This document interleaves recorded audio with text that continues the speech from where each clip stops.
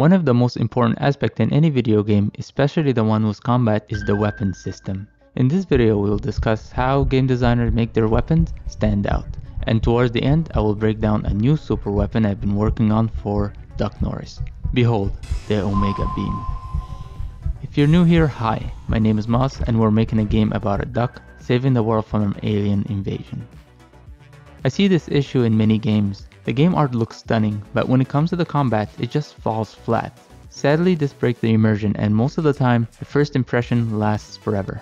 Finding the balance between art and gameplay is something every game developer should invest time into, because when you get it right, the whole game just looks amazing. Cuphead, for example, has this awesome art style, and they managed to make the combat feels very responsive.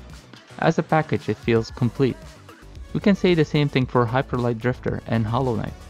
Their art direction looks stunning, and you can say the same thing about their combat. It just feels good and spicy. Bottom line, combat is the glue that ties everything together.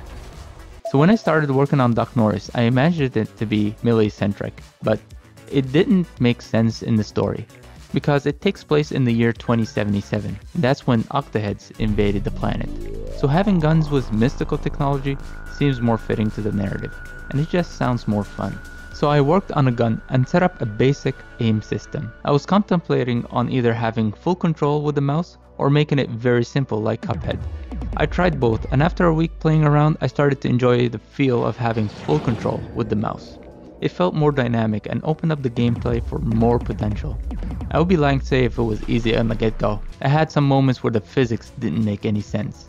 The final design of the guns is still in progress, and I'm at the point where I want the game to feel very fun to play at first. To take it all in, I wanted my basic attack to feel very punchy and juicy. The starter gun shoots laser, and I was thinking about adding upgrades later on, where you can upgrade the range, damage, and cooldown. And same thing for all the other guns. Ultimately, I want them to translate back to your playstyle.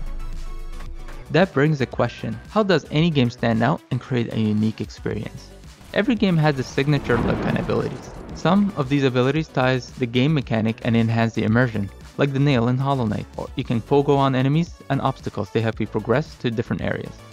Or in Gunbrella, where you have a shotgun that can obliterate anything on the screen, but also it turns into an umbrella so you can jump around and go to different places. And also it can deflect bullets.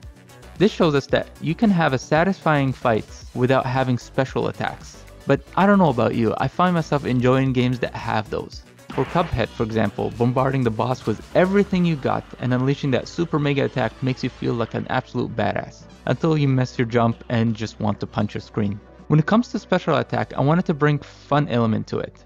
So meet the baby Krakens. They are alien, but just like ducks, they are attached to the first person they see and form an inseparable bond. I wanted to add something that feels satisfying and add depth and strategy to the game. In the past devlogs, I teased about these two weapons, the laser beam and the devil dags. The next Kraken is the Omega Kraken.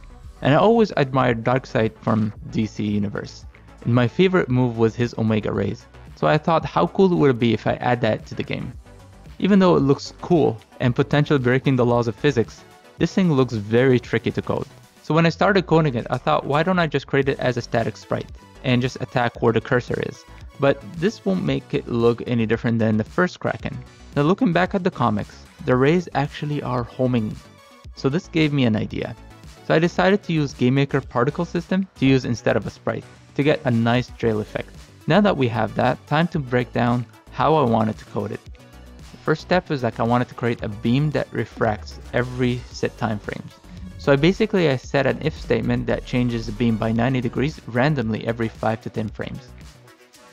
Now that we have that working, time to add the final break to attack the enemy. So I set a counter to count how many times the beam was broken and change direction. And after a certain number, the beam can choose a random target to attack. Actually, it was simpler than I thought, but breaking it down to 2 easy steps really helped with the coding process. Otherwise, I would never have done it. And now I have 3 special attacks and 3 deadly Krakens in the game. And if you have any cool Kraken ideas, please let me know in the comments below. Thank you so much for watching. If you made it this far and you're interested in optimizing things and becoming better, I've created a new Discord server for like-minded people who wants to take this journey to the next level, and you can find it in the links below. If you enjoyed this video, please leave it a like and a comment. It will really help me with the algorithm and help the channel grow. If you enjoyed this video, you'll enjoy this video as well. Thank you so much, and remember, just take it one day at a time, and I'll see you in the next video.